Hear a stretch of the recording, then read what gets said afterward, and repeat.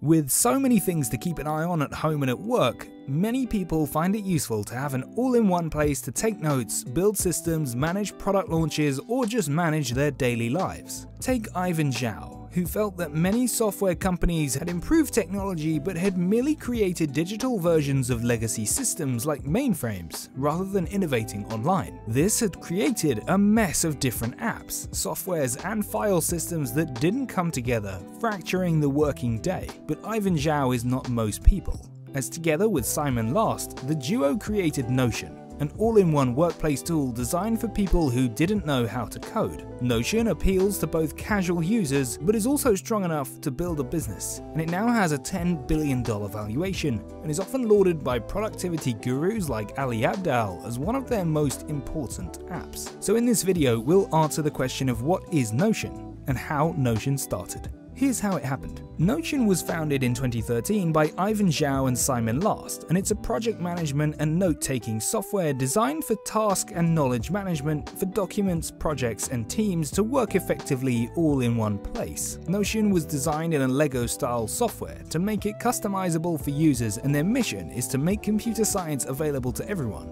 without the need for coding skills. It's free to use, but can cost $4 to $10 a month with more features for businesses. But when Notion was first thought up by Zhao and Last, it was a very different beast. Before Notion, Zhao had begun building websites for friends, but he felt that very few people had the skills to build tools that they needed. So in 2013, starting with just 4 employees, the pair began building Notion, launching their no-code tool in 2015, with Zhao firmly believing in the product. The first intention of Notion was focused on programming, which was similar to Airtable within the no-code movement, which was taking the world by storm at the time. But Zhao admitted that they focused too much on what they wanted to do rather than what the world actually needed. The market was already extremely competitive, but it wasn't the only problem. Notion was initially built on a suboptimal tech stack that couldn't scale, and with limited funding, the software kept crashing and the money was running out so quickly that Zhao and Last had to fire their 4 employees and relocate from costly San Francisco to move to Japan, even borrowing $150,000 from Zhao's mother to prevent liquidation. The pair moved to Kyoto despite neither of them speaking Japanese, allowing them to sit and focus on building their dream. Zhao realized the world didn't want another no-code app builder, so they went back to the drawing board to think up Notion 1.0, a collaborative workspace tool.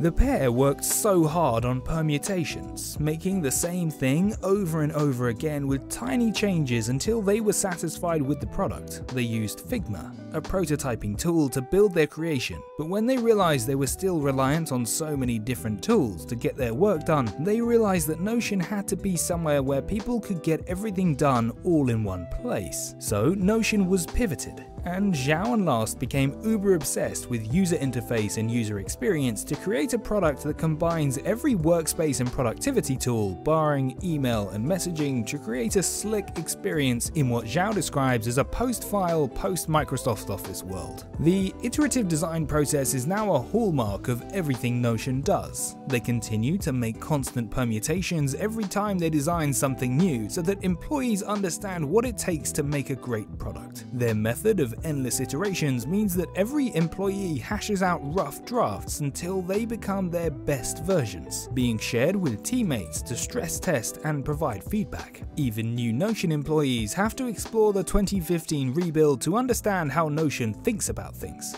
Notion 1.0 was launched in 2016 with the idea that Notion could replace everything aside from email and Slack, but the app itself was considered unfinished. It offered drag and drop to-do lists, wikis, roadmaps, and 30 document templates, but initial feedback was that despite doing lots of things well, it wasn't the best at any one thing. So over the next 2 years, Zhao and Last continued to make new changes, new user flow permutations of UI design to make Notion one of the best user experience services out there. They integrated Slack, which had over 3 million users at the time, feeling that replacing email and messaging was pointless, A, due to the competitiveness in the market, but B, trying to make people change email provider is a massive task. When they launched Notion 2.0 in 2018, which Zhao describes as what he wanted Notion 1.0 to look like, it was an overnight success, rising to Product Hunt's top products list and getting praise from the Wall Street Journal, with some calling it a milestone in the history of UX design. But following their last unsuccessful scale-up, Notion released their iOS app in an invite-only mode initially, to make sure the software could handle the dramatic rise in its user base. Notion's success at this stage is even more impressive when you realize they only had 10 employees.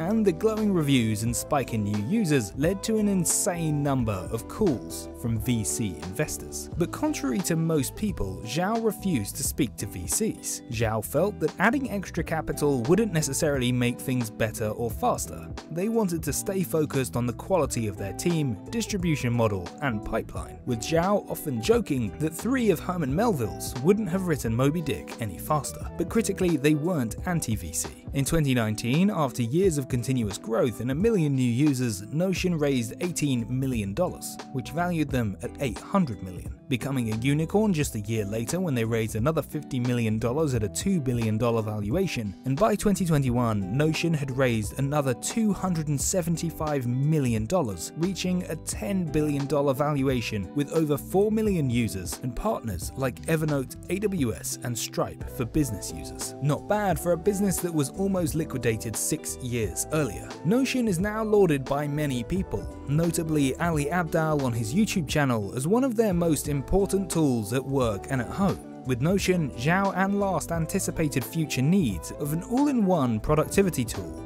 and battled through challenging times with millions of tweaks to get the job done, with a relentless focus on user experience and design. In short, understanding what their market wanted, Notion bills itself as the missing half of Slack, with customizable modules with databases, task boards, wiki pages, and so much more without the need to code. Notion is used by individuals, but it's become trusted by the likes of Spotify, Pixar, and Headspace. And whilst Notion's success is evident, it's not alone in the market, with Confluence being a major competitor. But that doesn't worry Zhao, who believes that the market is huge, everyone with a computer.